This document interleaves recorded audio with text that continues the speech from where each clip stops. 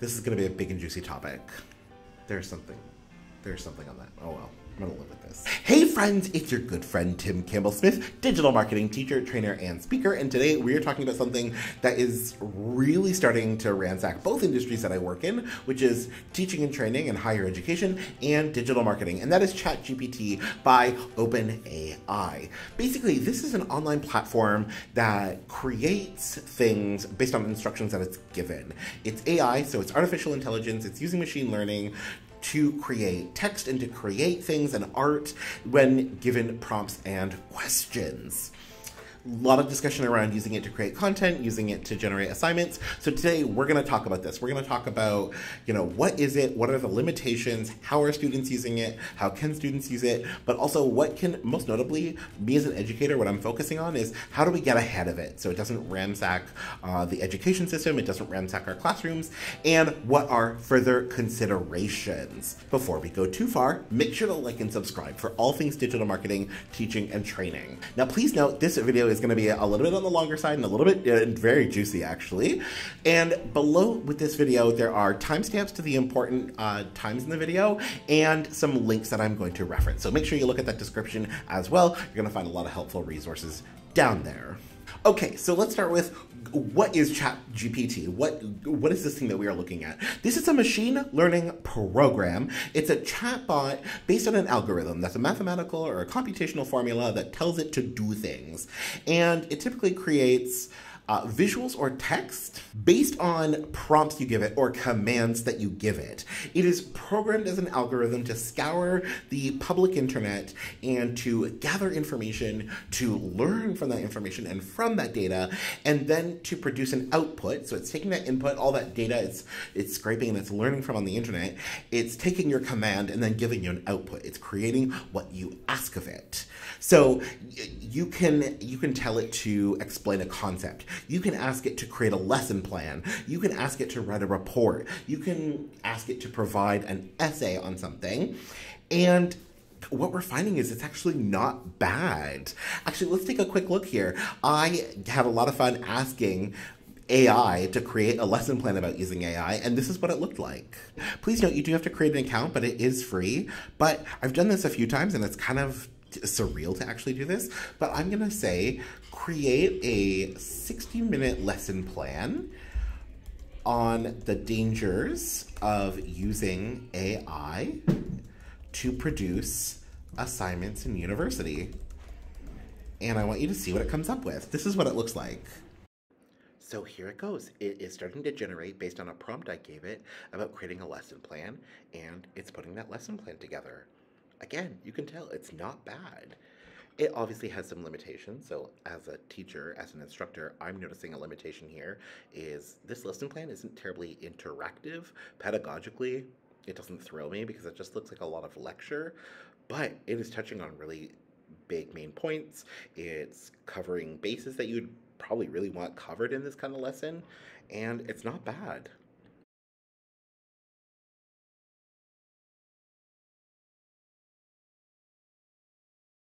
Please note, you have this option to regenerate response because it is learning. It is constantly learning from the commands that you are giving it, the commands other people are giving it, and how they use it. And that's part of the whole algorithm, right? That it's constantly learning. And in academic settings, we're also finding that ChatGPT can actually write formal structured essays when asked and cite sources. But speaking of citing sources, let's get into some of the really notable limitations of ChatGPT and limitations that are affecting everyone. Please note, these limitations range from the practical to the high-level societal and government. We're going to cover just a few of all of them. But first things first, that does affect the practical, but also affects society. We don't know what it's learning.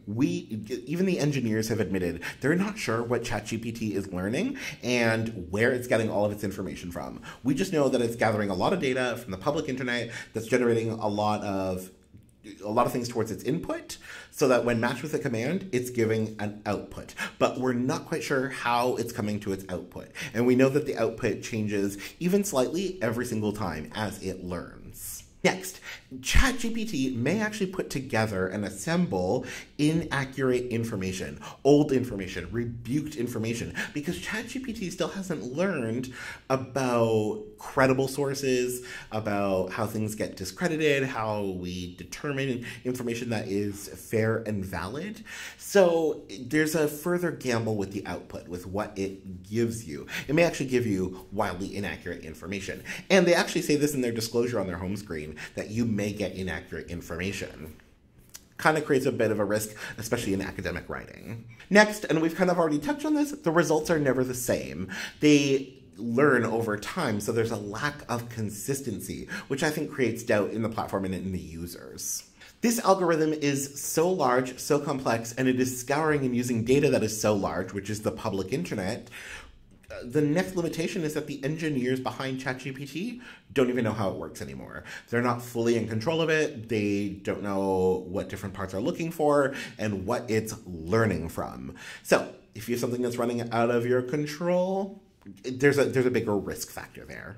Next, and this one I am seeing in higher education, it gets citations wrong. It'll give you a citation, but the problem is it reorders it, and we see a lot of citations that are inaccurate. So it'll give you a last name, last name, comma, first name. I'm used to teaching and using APA, which is... So I'm kind of describing my formatting that way, but it'll give you last name, comma, first initial. It'll give you an article title. It'll give you a publication and a year. But the problem is that author may not have written that article in that year and in that publication. It's just pulled a title, a author, a year, a publication, and put it together, and it's not actually real. So it's not getting its citations right. Next, and I see this, I teach business and application-heavy business courses. ChatGPT creates and writes in generalities and lacks specifics. So like in my one class where I teach entrepreneurship, I ask my students to create a business. And ChatGPT cannot really give you information that is unique to your business. It only writes in generalities. So it lacks specificity, and we have to keep adding that. Other big limitation with it on a societal level that we're seeing is that algorithms, right, and machines can only learn what we tell it to learn. These algorithms are born with biases. And because it's only as good as the data that is given to it, it has the biases and the discriminations of data. It's why we see, for example, discrimination in hiring processes, because algorithms inadvertently learn to prioritize white men, right, over women, even though they may have a better resume. Because of inherent biases in the programming and the algorithms, it causes discrimination. Well, ChatGPT is also picking up on biases and the isms and the phobias, right? So racism, xenophobia, homophobia, Islamophobia. It's picking up on these things and doesn't know that it's showing that. And in that, it also doesn't get conversational tone right, because it either doesn't use it at all, or it uses really inappropriate conversational tones that are rooted in discrimination. So there's quite a few limitations that are limiting how successful this whole thing can be. So now we know what it is, and we know some of the problems with it, but let's talk about how students are using it, how teachers can use it. Students are using it really for the whole gamut of experience. So to come up with ideas and to brainstorm, which I actually think is a clever and a smart idea.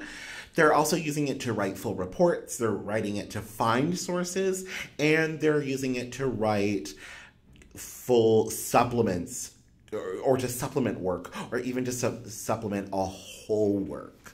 But again, it can't successfully on its own supplement a whole work. You would have to review it. It requires human intervention, because the writing style, the writing tone, citations especially, and it still requires review. And something that's really frustrating for instructors is that we're finding students are using these tools and they're not proofreading it.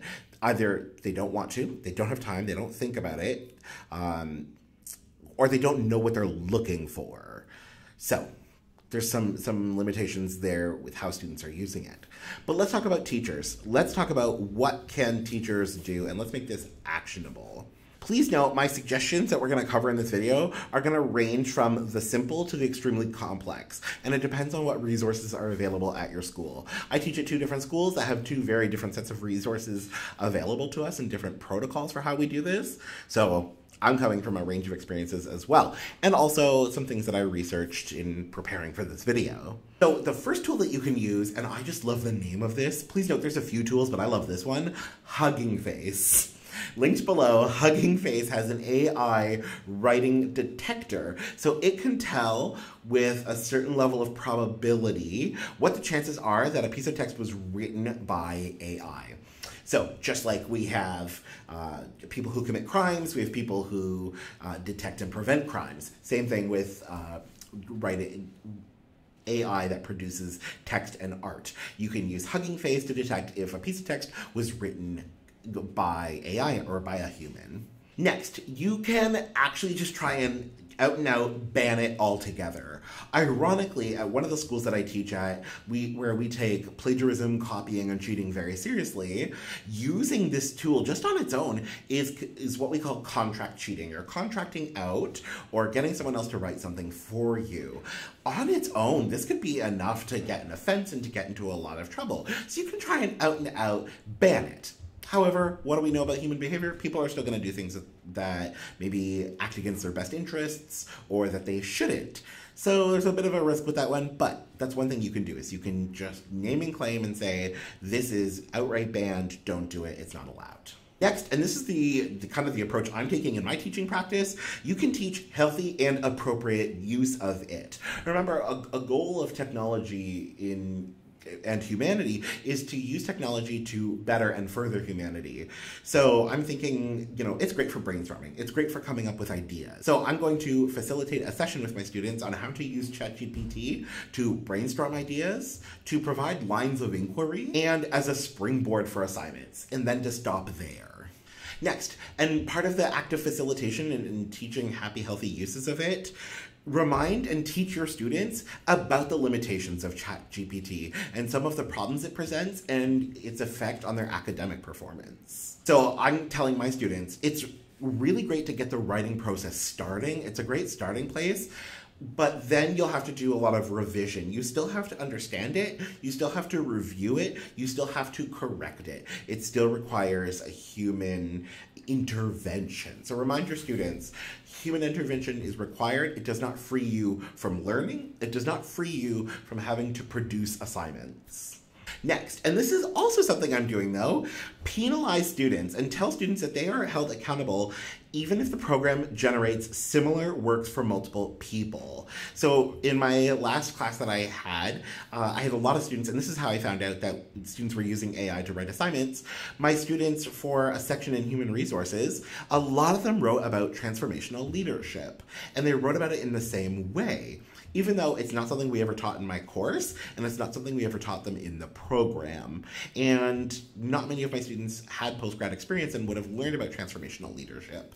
So all of them got penalized for copying, even though, and they all said, I didn't copy. Well, and I've now realized, like, oh no, technically they didn't, a machine did. But because they didn't proofread it, because they didn't use human intervention, because it looked like copying, they were held accountable for it. You can still penalize your students for using this and if it generates similar work. Next, in my research on this, I found a teacher who in their class had their students sign a contract. All the students were over the age of 18, which is the legal age in Ontario and Canada to be signing contracts, had their students sign a contract saying, I will not use Chat GPT or other artificial intelligence to write assignments. So they kind of have a binding contract. I don't know how binding it is. I don't know how effective that is. I think it's more about like the ritual of signing, saying, I will not do this thing. But one teacher had people sign a contract. Some teachers, I heard, and this is kind of a mixed bag, are moving to all writing and assessments that involve writing being done in class so that teachers can monitor and supervise and make sure that no one is actually using artificial intelligence. So that's another one. And then the final possibility, and I'm excited about this and actually integrating this into my teaching, but involves moving away from assessments that involve a lot of writing and research. So doing more tests, more exams, more presentations, more creative displays that are harder for artificial intelligence to create or replicate, and just moving away from writing. Just some other further considerations. One, with the rise of technology, please remember the guiding question that I kind of agree, especially when it comes to ethics and technology, is how do we use technology to enhance and further humanity?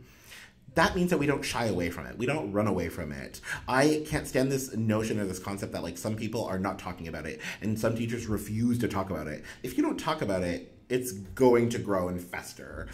Talk about it, address it, figure out how to get in front of it and use this as a tool and so that it's not a weapon used against you. And I think this is just like a good teaching 101 tip, talk to other faculty, talk to your schools, your colleges, universities, wherever you teach, talk to others and explore just how others are using it and getting in front of this tool.